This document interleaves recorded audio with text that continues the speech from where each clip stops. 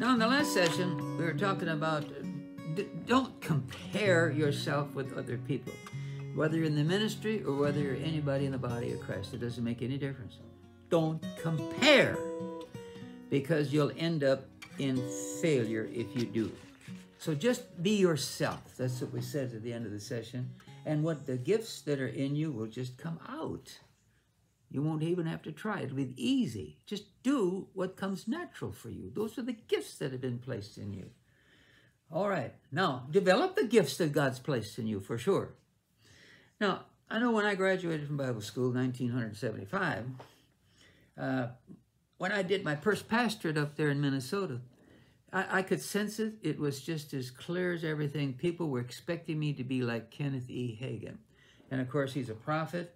And he had a special visitation with Jesus. Jesus touched the palms of his hands for healing anointing, and that he lay hands on the sick and they would be healed. And I knew it. I graduated from Kenneth Hagin's Bible school, and I know they expected me to have hot hands and be able to lay hands on them. Well, I knew better than that. And the only way I could counteract all of that was to, I would say, before I would begin the service or begin a healing line or what have you, I would have to say, now look, I want you to understand one thing. I am not Kenneth Hagin, I am not Kenneth Copeland, and I am not, Lester Summerall or Osborne or Osteen or any of those. I am Jim Kaseman, and I can only minister with what God put into me, my heart. I can't be like these other men. I can't be them. I don't have the gifts that they had, and what have you. And so that's how I had to do the meetings. And I remember a real time that I'll never forget. On one of my trips overseas, I ended up in Sweden. And of course, that church was a member of AFCM and all of that. And so I came there to teach daytime workshops on faith. That was my thing. Now, the main speaker was T.L. Osborne. And now, I'm sorry, I said Sweden. I should have said Norway. So in Norway, of course, the state government is the Lutheran Church. And here the church had put up billboards all over town. Come and see the dead being raised. The dead being raised. It was T.L. Osborne. He raised the dead in Africa. Lots of dead people. And what have you. And of course, it got Norway in an uproar. Oslo, where the meetings were. And so then the day comes for the conference to start, and I show up, and everything starts on Monday night, right? Well, it did start without T.L. Osborne. And we had a real problem getting out of the hotel. All of the reporters and cameramen and everything else wanted to take pictures of T.L. Osborne coming out of the hotel. We had to learn to use the back door and everything. And guess what? T.L. Osborne doesn't show up. Oh, great.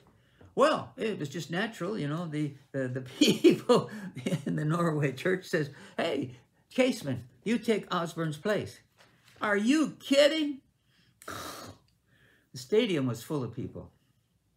And I'll never forget it. I had to get up in front of those people and say, look, everybody, it's obvious that I am not T.L. Osborne.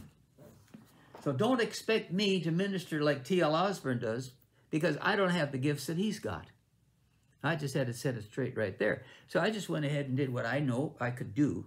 You know, I let the Holy Spirit lead and guide me, and I ministered a message. I don't remember what it was now, but anyway, I ministered. And would you know, the next night, see, there's 5 nights of meetings. So the second night, Tuesday night, T.L. doesn't show up again. I had to stand in front of the same crowd and say, hey, look, I'm not T.L. Osborne.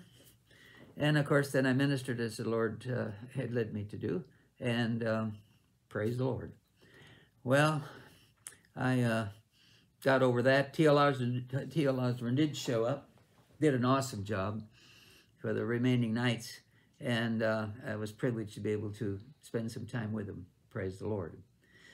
Well, another time I remember I came back home. We were living in Tulsa, and I think I'd come back from overseas just before that.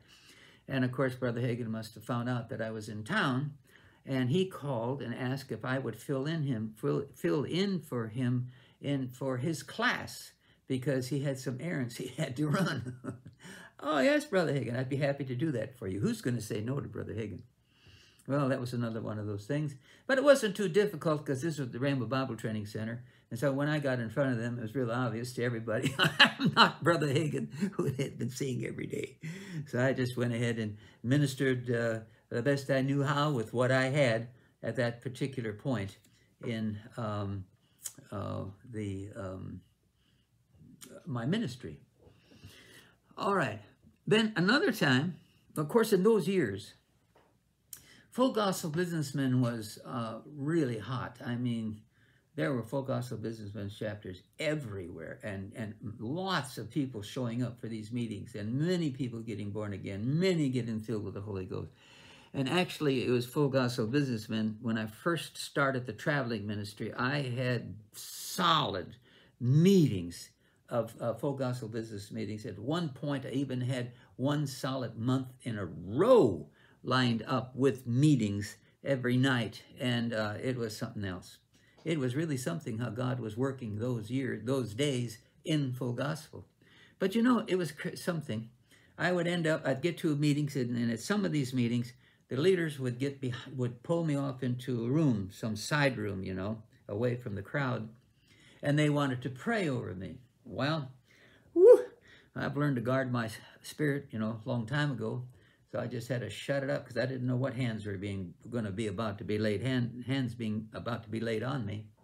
And I remember them praying more than once. Oh, thank you, Lord, for Brother Kaseman. Thank you, Lord, for the last speaker that we had and how he prophesied. And he just was able to prophesy to everybody and tell them their names and all of this sort of stuff.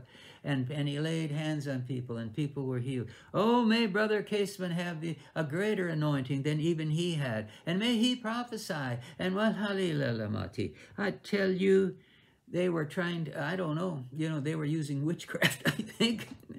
I mean, I know what God told me to do. And I don't need to see here, then I had to come under this temptation of, what am I going to do? They expect me to prophesy. They expect me to do what the last guy did, and people came out of the wheelchair.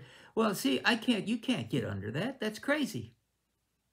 Here again, I can only minister with what God put into me. I don't have to apologize for that, because I certainly have gifts in me that the last speaker did not have. And if I'll just obey God, that gift will flow. It'll not be like the previous speaker at all. But it'll also bless the people. And again, of course, I did that. And many people got saved and filled with the Holy Ghost. Praise the Lord. And I was able to pray for the sick and everything as well.